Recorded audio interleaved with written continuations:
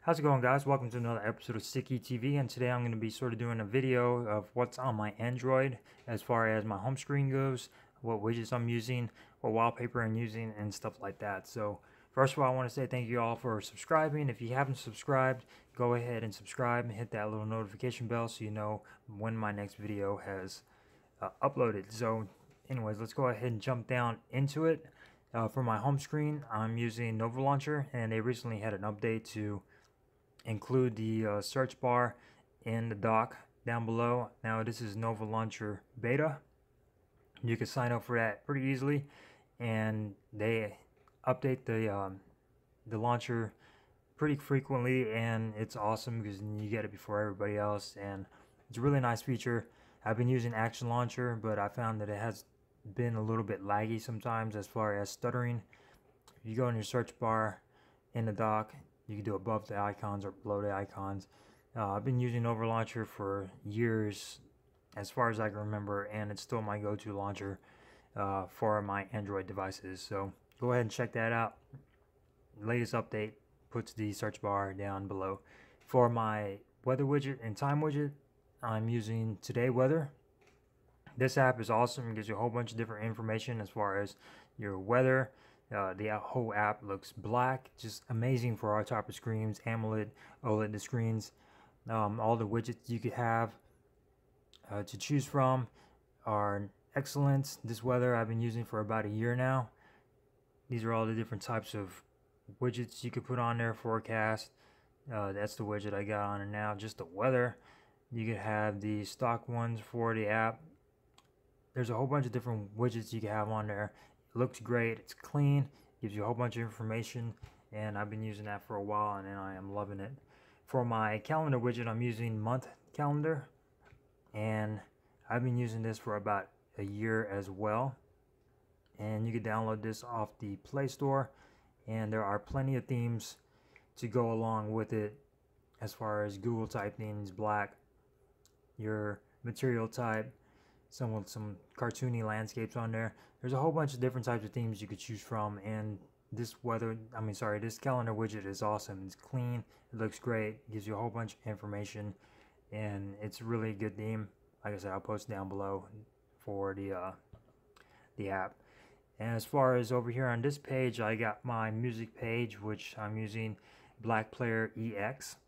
And this music player is amazing. The audio quality is awesome. The UI is all black. It just looks great on our type of screens. It works great. It feels great. The widgets, you have different types of widgets you could choose from. The only gripe I have about this is if you delete something from your music library and you have shuffle going on in the music player, once it comes to that song, it'll sort of just stop playing. You got to restart the app in order to update the library. But when you're adding music to your music folder, it reads it just fine. It's just, I don't know, just some little flaw, but I can live with it. It's an excellent music player. You can purchase this off the Play Store as well. And of course at the bottom I got my Google Play Music widgets, and if you haven't checked out Google Play Music, you subscribe, you get YouTube Red as a free thing on the side thing, and YouTube Red is awesome. You don't get no ads. It's pretty cool. Pretty cheap a month, and you get a wide variety of music to choose from. As far as my keyboard goes, I'm using Swiftkey, and I have a black theme going on here, so it sort of matches with the nav bar. Excellent keyboard. The prediction is awesome. Swipe is awesome. It's just an awesome keyboard. I was using Gboard for a while, but I went ahead and switched back to Swiftkey. It's just excellent as far as it bringing up the next word you're going to type. And as far as the themes go, it's an excellent keyboard. Check that out if you haven't used Swiftkey before. As far as my wallpaper goes, I'm using the wallpapers from the Google Pixel and Google Pixel 2 XL. And there's plenty of them to choose from. As you can see, you got a road with some cars going down. You got a whole bunch of different types of wallpapers to choose from. The one I have now is the Earth one. At nighttime, it'll sort of light up in the cities as far as lights go. It's pretty cool. I've enjoyed this. Works flawlessly. I haven't had any battery drain or anything.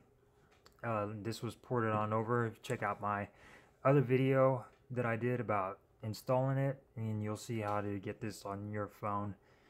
Let's see what else. As far as my theme goes, I'm using Pixel Black theme from the Play Store, and this theme is awesome. It makes everything blue and black. Just looks amazing. As far as the theme goes, it's an awesome theme, especially for our types of displays. It just looks awesome. Puts everything blue, your slider bar, everything is just really nice. And it saves on battery. It's excellent on battery actually. And you can get this off the theme store for about $149. And this guy, I've been using his themes since the V20 days. He does really good themes. He updates them pretty frequently and everything. So that is my theme that I'm using for my LG V30. Other than that, guys, thank you guys for watching.